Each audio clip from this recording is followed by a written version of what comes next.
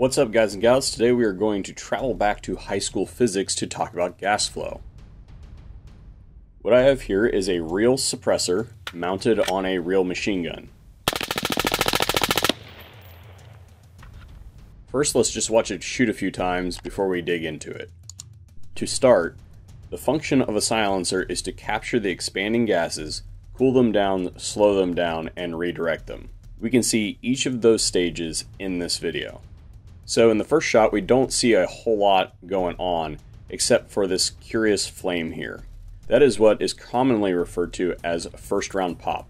Prior to the firing of the first shot, the can, just by existing, has filled itself with ambient atmosphere. When the firearm is discharged, a few things happen to this gas. First, the can is not a closed system, so a portion of it is forced out. We will come back to this in a minute, but think of the barrel and the bullet like the plunger on a bicycle pump. The ambient atmosphere contained in the can that isn't immediately displaced is instantaneously pressurized and superheated, creating ideal conditions for auto-ignition of reactive species like oxygen that are present in the mix.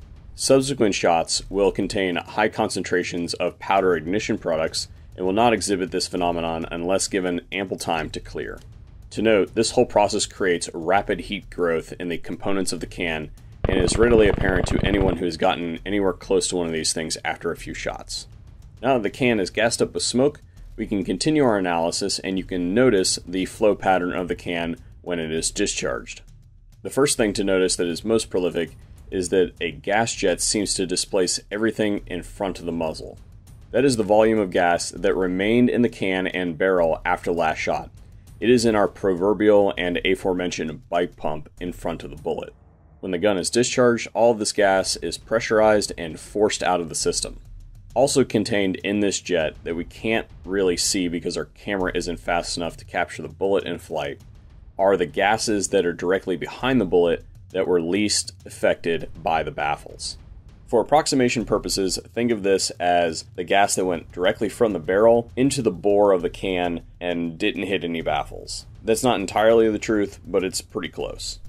Right after that initial burst has settled down, we can see a slow continuous leak of gas, and that is the proportion of the gas that has been acted on by the can and has been redirected through the flow characteristics of that silencer to slow it down and cool it down. The last curiosity that we can see in this video is this thing right here. What is that little puff here just before the shot? Well, if we zoom out to a wider shot, we can see our answer.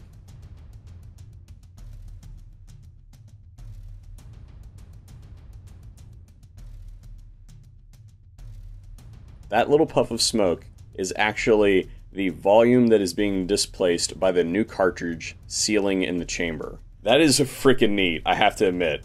At any rate, I thought this was a really good opportunity to discuss the finer points of how suppressors work, and I hope that you guys enjoyed this video, and if you did, please be sure to smash that subscribe button down below, and of course, share this video with all of your friends so that they can be brought up to speed here at the VSO Gun Channel.